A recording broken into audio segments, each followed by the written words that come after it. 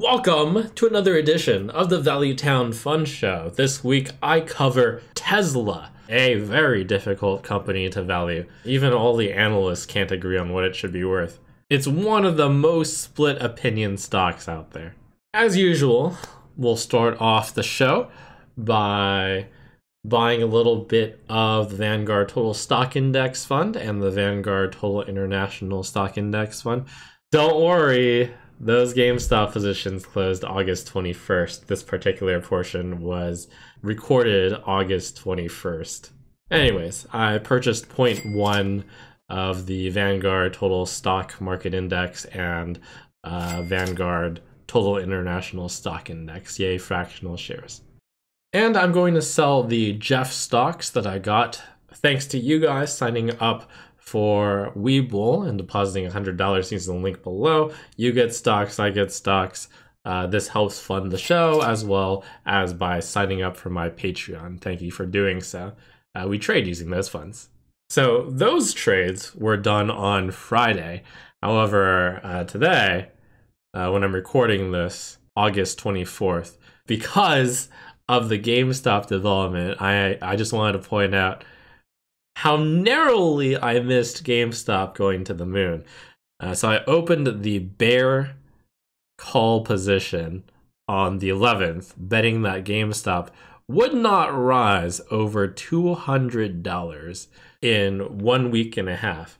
And fortunately, it didn't, because August 20th, when the markets closed on Friday, GameStop was $159-ish. However, I may have underestimated GameStop's ability to just randomly shoot up. Tuesday, after I closed my position because it expired, went up 27.53% in 1 day. The news reported this as going up for no particular reason. Some of the GameStop theorists say that this is because there's a greater margin requirement for swaps. That's a big deal for GameStop. Congratulations, GameStop bulls, and hooray me for somehow just missing this, crushing my position. If this had happened a few days earlier, instead of gaining $14, the Value Town Fund would have lost $486, thus showing how volatile short-term options are, and not to underestimate the possibility of the stock going to the moon. Now, looking at Tesla, we start at Finbox, my favorite site to look up data. Tesla is in the automobiles business, although a lot of people will argue it's not your traditional automobile company. This was done December 22nd, 2020, so the data is a little bit outdated. But you can't value Tesla as just an automobile company. Tesla's market value, $615 billion, outvalued all other major automobile makers. Toyota, Volkswagen, Daimler, GM, BMW, Honda, Ford, added together. Its market cap was higher than all of those. Here's Tesla's company profile, but I believe it's not actually that useful. I'll sum it up. Tesla sells electric vehicles. And furthermore, on top of that, its electric vehicles have self-driving technology attached to them. It also has an energy generation segment. Now, Tesla has had a truly meteoric rise. December 28th, 2019, all the way until January 2nd, 2021. During that period of time, Tesla saw an incredible growth in stock value of 719%. If you'd went all in on Tesla in the year of 2020, you would have 7x your money in just 1 year. Wow. Now, during this run-up, sure, some of it was due to overenthusiasm. Tesla did a stock split, which has been accounted for. Tesla got accepted into the S&P, but some of it is because Tesla was perhaps genuinely undervalued, and then that value was realized, and Tesla actually made a lot of serious developments. Now, don't get FOMO. After it rose up even further, there was a correction to the value of the price because perhaps the price was too high at that time. Perhaps the price is still too high. We'll see. 2020 was a big year for Tesla.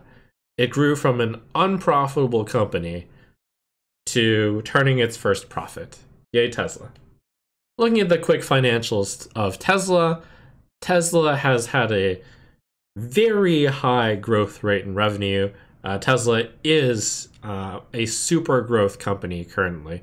Not making that much profit yet, but making a profit. Operating income grew from being negative to turning a profit, and net income is, during 2020, profitable. One particular thing that I will point out for Tesla is that they have diluted people because in order to keep up that revenue growth, they had to issue a bunch of shares. And when Tesla issues shares, you have a smaller portion of Tesla, but you would arguably be happy about that because thus far Tesla seems to have used that money to very critical revenue growing machines, gigafactories. Looking at the balance sheet, Tesla has 26 mil in current assets compared to 14 mil in current liabilities, 52 total assets, 28 mil total liabilities, so they're looking in a fine spot financially. Their cash flow is growing, and I would anticipate if you saw a few more years of this, you would see that cash flow trending up at a very high rate. As a very high growth rate company, the price to earnings ratio is obviously rather high. Currently, well, as of last year, 1255x, 1,255 times. But it has been descending rapidly if we look at the latest 12-month numbers. The PE ratio is sliding from 1255 to 929 to 326, representing that they have been catching up to a more fair price to earnings ratio because their earnings have significantly increased over even as short a period as the last 2 quarters. So the first thing I like to look at for all companies is to immediately look into their annual report and the quarterly report. But I will say that before even looking into that, I know for a fact that there is no way that I'm going to properly be able to value a car tech company that Tesla is. There's so many things going for it, as Tesla points out. All of this is fully vertically integrated. They produce solar, they store the energy in the batteries. There's Tesla cells, there's Tesla vehicles, the energy storage that they have is associated with a way to sell and buy energy. The Tesla vehicles that they have are attached to a full driving technology. All of those segments are all growing at different rates, and it's very, very difficult to forecast what those rates are going to look like in the future. I am not even a car guy. This is clearly outside of my circle of competence. So for this valuation, we're going to focus on a strategy I like doing called trust the analysts. More on that in a bit. Looking at the latest quarterly report, you can see just how hard it is going to be to value Tesla. They're currently ramping up their production. They've got this Berlin factory in Germany under construction. There's some delays in getting that up because of regulatory reasons.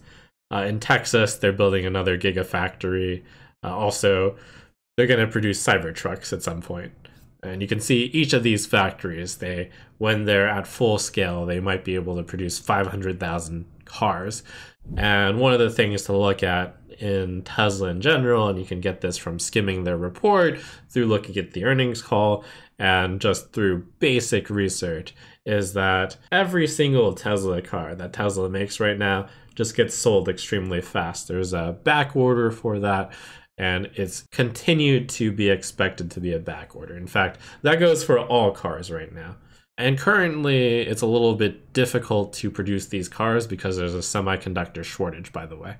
But Tesla is getting through that, and there's evidence pointing towards the semiconductor shortage easing up. Certainly, this is something that is going to be weighing on Tesla, though. Recently, Tesla hosted an AI day in which they mainly focused on the self-driving technology behind a Tesla. And it was far more complicated than I had thought, actually. And, I respected the self-driving technology, but I never really quite understood what was all behind it. It's very, very hard to get a car to drive itself, as it turns out. And they managed to convince me into the story that the Tesla is basically a robot, a very specialized robot that's a car. So I started to believe, okay, Tesla is not a car company, it's a robot company. Interestingly enough, they also showcased a Tesla bot during that AI event. It turns out that the technology that runs a car and the self-driving capabilities of a Tesla car, they can just be perhaps almost directly associated with a robot. This isn't going to be something that's coming up soon, but eliminates dangerous, repetitive, boring tasks. Is Tesla going to be the leader in building robots? Probably not. But are they going to be a competitor? Maybe I could see it. I could see, like, perhaps with all the technology that's involved in a self-driving car, that they might have an advantage when it comes to building a robot. Some bad news. Tesla sales cratered in China, but investors don't seem to mind. This was August 10th, following their earnings report. Tesla built a giant factory in China in order to, ideally sell the cars they made in China to the Chinese. However, China has its own electric car manufacturers, and it seems like the people of China are inclined to purchase the Chinese EV company cars. Anyways, I suppose the silver lining is that Tesla is able to ship these cars to be sold. Although, it's a little bit more annoying than just building them in China and selling them in China. They're mostly being built in China and then being sold in Europe. Recently, August 5th, 2021, Biden held a speech where American leadership was to be had for clean cars and trucks, in which Biden invited Ford and General Motors and, surprisingly not Tesla, to this event. Maybe they didn't invite Tesla because, Tesla was already 100% electric vehicles, but Elon Musk definitely had a salty tweet to make about that. Biden would like to set a target of 50% electric vehicle sales by 2030. Needless to say, this is very good for Tesla, who builds 100% electric vehicles. In fact, one could say that such an ambitious program was only created because Tesla exists, because Tesla started as a company. I don't think most of us back in 2015, 2010 would have predicted that 2030 we'd get 50% electric vehicles. So props to Tesla. How hard could it be to build electric cars anyways? Well, it turns out it's pretty tough. This article from July 23rd, GM recalls all-electric Chevy Bolt for second time due to fire risk. Here comes GM with a very, very expensive recall, which has caused their stock price to plummet as of the last month. Turns out that sometimes, due to the batteries, the electric cars are liable to be set on fire. Tesla has a little bit more experience in building these cars. GM, you're recommended to park your Chevy Bolt outside after charging. That's not a good look for GM. Now, in terms of how hard is it to build a self-driving car, it turns out it's extremely hard. If you watch the AI day, you could really appreciate just how far ahead Tesla might be. But there's some basic information here. This is updated July 3rd. In order to get a good self-driving car, you need a lot of data. And Tesla has 3 billion self-driving miles logged. That's compared to Waymo, which has 20 million miles, and GM's Cruise, 1.4 million miles in California. By all accounts, they're almost certainly going to be the first ones to build a fully self-driving vehicle. In fact, their vehicles are already self-driving. You just can't call it a self-autonomous driving vehicle yet because you do need to be there guiding the wheel just in case. But already, number of vehicular accidents per million miles driven with just the autopilot, it's 0.2, 0.3. US average, it's 2. It's already significantly safer, and it's only getting safer. Probably the big exciting event for Tesla is someday, and Elon Musk often has very ambitious timeline predictions, someday there will be a Tesla $25,000 electric car. But so far, Tesla has always fulfilled their promises.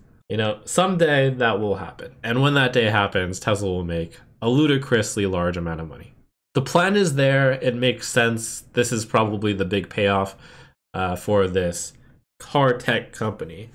Mass-produced, affordable car that has the tech that's fully autonomous. And we're not even going to talk about the idea that there could be the self-driving taxis someday, maybe the robots take off. Really hard to value all this stuff. So why don't I just rely on the analysts?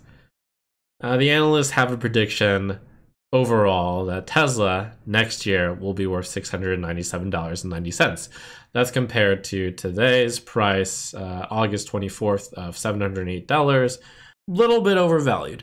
It turns out that as exciting as the company is, as much as it promises to do, you can pay too much.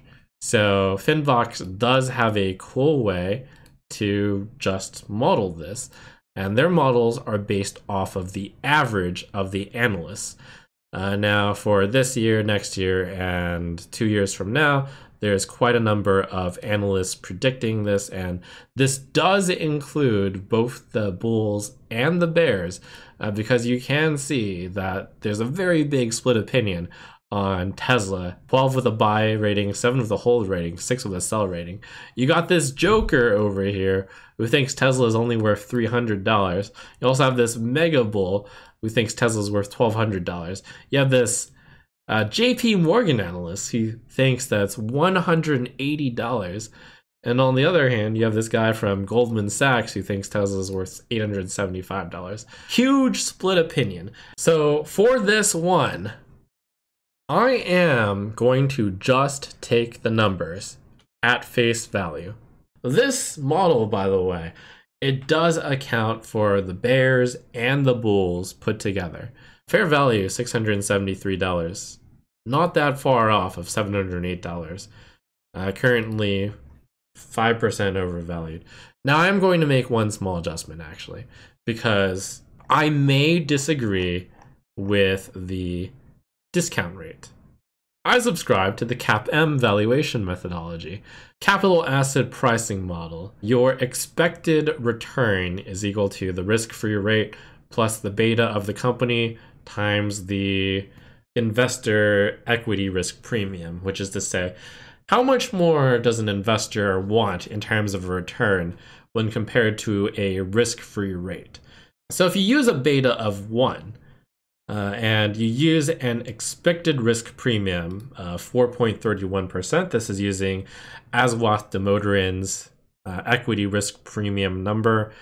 You adjust for the fact that there's risk additional for being a worldwide global company. You come up with 4.81%. This is the number that I use for my equity risk premium for most companies that are worldwide. And I'm using the risk-free rate as 1.91%. You might say, hey, the 1.29% number is more appropriate. That's a 10-year rate. Why am I using a 30-year rate? Well, the numbers right now are so low for the risk-free rate that I'm just using the 30-year rate. Because I'm using a higher rate, that means I'm demanding a higher rate. My general demand for the S&P 500 right now, one could argue this is kind of low. I'm expecting the S&P 500 to return 6.72%. I'm very happy if I put my money into a low-cost index fund and it returns 6.72% right now. That is because interest rates are at such a low amount. Bond yield rates are at such a low amount. Obviously, if bond rates are that low, you shouldn't expect the stock market to return that higher rate. Anyways, one of the important things is the beta. Stocks all have different betas. This generally means how much they change based off of how much the US stock market changes. Tesla's is uniquely extremely high, as you might have been able to tell from the meteoric rise back in 2020. But both in terms of 1 year, 2 year, and 5 year beta, I believe it's fair to use a beta of 2 for Tesla. That does push the discount rate to be very high, 11.53%. That means if I'm invested in Tesla, due to how volatile it is, and it's very hard to calculate how well Tesla is going to do, it tends to produce twice the amount of returns of the stock market. Overall, when the stock market goes up, it tends to drop about 2 times more than the stock market when the stock market goes down. That means that I'm expecting a return of 11.5% on Tesla. If I use that number instead of this current discount rate, and you can see that, of course, Tesla's fair value is going to go down. I would value Tesla, assuming all the numbers that the analysts were correct on, I'd value Tesla at $583 when Tesla is actually $708 right now. Now, how do you calculate this fair value? First of all, theoretically, the way to value a company is by adding up every single cash flow that they're going to get in the future and discount them back to the present day. Well, in order to even get a cash flow, first you look at revenue. I'm just trusting the analysts here. Revenue, this is how much they're expected to grow. This is the earnings before interest, taxes, depreciation, and amortization. This is how much it is expected to grow. This is their capital expenditures. That's basically how much they're spending on their gigafactories and all that stuff. This is the amount of revenue that's associated with that. Through all of this, and this is, thank you, Finbox, for calculating all this for me, you eventually get to cash flow. The basics of it are you have this EBITDA number, you take out the capital expenditures, you add back in depreciation and amortization. There's some stuff in the middle involving taxes. You get free cash flow. And through adding the expected free cash flow of every single cash flow forever, and I did the 5-year, by the way. There's a reason for that. If you were to do this forever, and you were to discount this back at the rate that I had set, note that I set a rate for this particular company because of the high risk involved, 11.5%. If you discount all of those cash flows back at 11.5%, then you can see that 2021, you would add 6 billion, roughly 8 billion, 8.8 billion, 8.3 billion, 8.8 billion.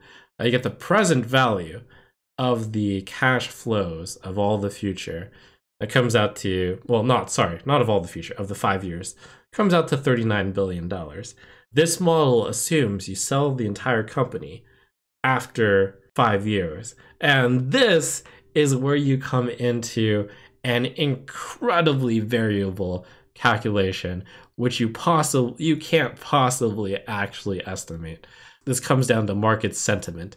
What is the multiple that you multiply the earnings before interest, taxes, depreciation, and amortization by? You take a guess at it through surrounding companies and through the company's history. Well, in 2016, that multiple was 335. In 2017, it was 289. 18 was 112. 19, that was a bad year for Tesla. It went down to 40. And then climbed back up to 167, fell to 121. You compare it to like companies. Is this a car company? In which case you say, well, Tesla's a car company. I'm going to use a multiple of 8 or perhaps 16. Or maybe you say, Tesla's a tech company. I'm going to think of it as like Amazon. I actually believe that based on the rapid growth of Amazon and through its technology, Tesla is kind of similar to Amazon. Amazon did have some very high multiples way back then. I think it is reasonable. And boy, can you throw a lot of different numbers around on what this EBITDA multiple should be. I've just used the default number here, 38.1 times. But boy, does this matter a lot, because this comes out with the terminal value, and the terminal value is worth a lot of the company. Because you've got your 5 years of discounted cash flows, and that values $39 billion worth of Tesla value.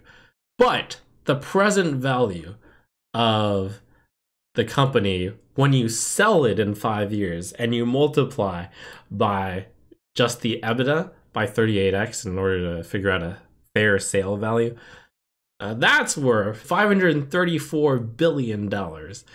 That's clearly where the majority of the money's worth. So in essence, Tesla is basically what everyone thinks it's worth in 5 years.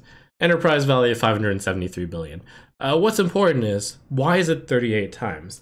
How will it be 38 times? I believe it's fair to say, this follows something like Amazon's valuation. If Tesla does everything that it sets out to do, ramp up that car production, improve its self-driving technology, come up with very inexpensive car batteries and mass produce this $25,000 car, if it manages to perhaps look into this self-driving technology, which expands on it, they do have a head start on it. Maybe they get into robotics.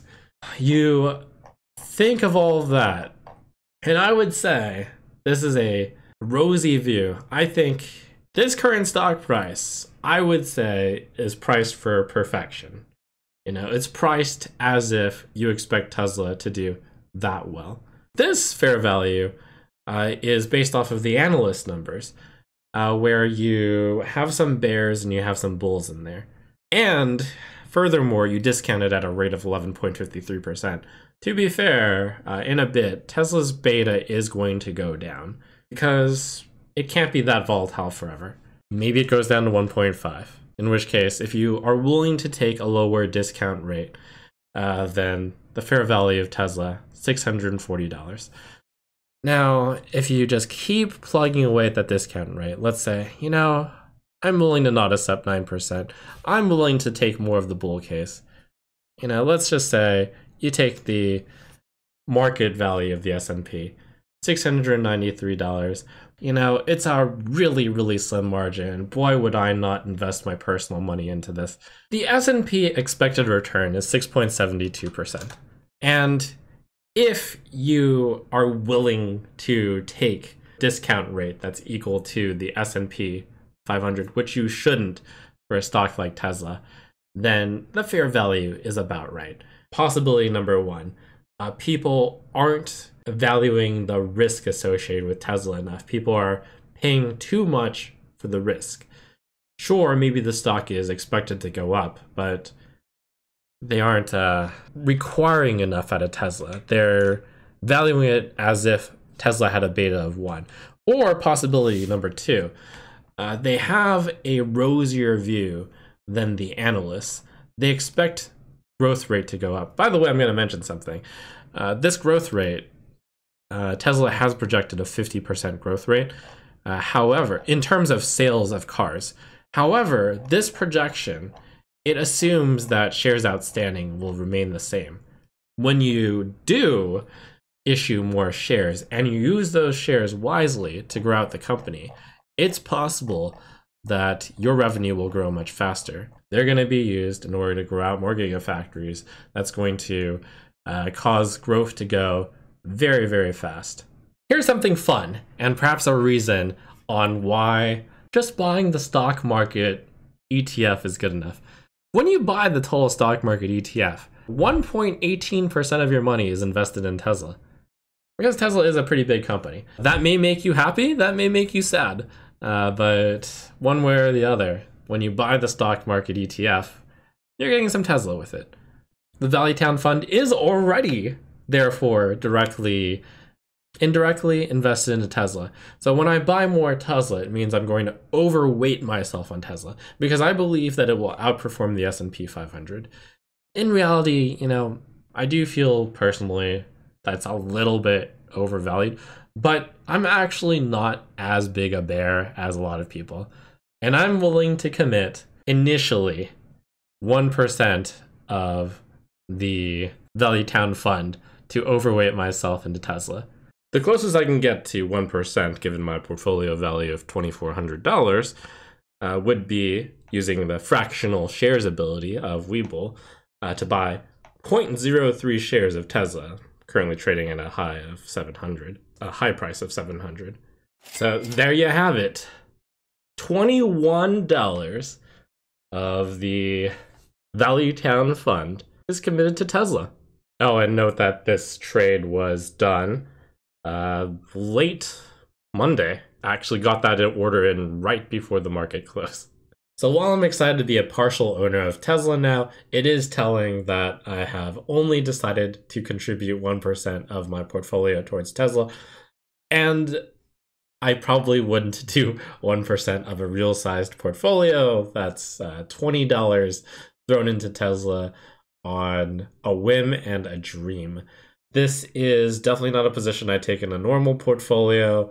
The calculations I made off of dissenting analyst positions in a field that's very complicated outside of my circle of competence. I'm definitely not a car guy. Definitely going to be a very high variance stock. That's about all I know. There's no margin of safety to be had because I'm already paying a little bit over the fair market value price. But you know what? I'll put it in there a tiny bit for entertainment purposes and to chase a dream. Thank you as always for supporting the show by subscribing on Patreon if you want to support the show and also find out about what I personally hold in my portfolio. Hoping we get a good stock soon, which I want to put a substantial amount of the Valleytown Fund into because this cash on hand is burning a hole in my pocket.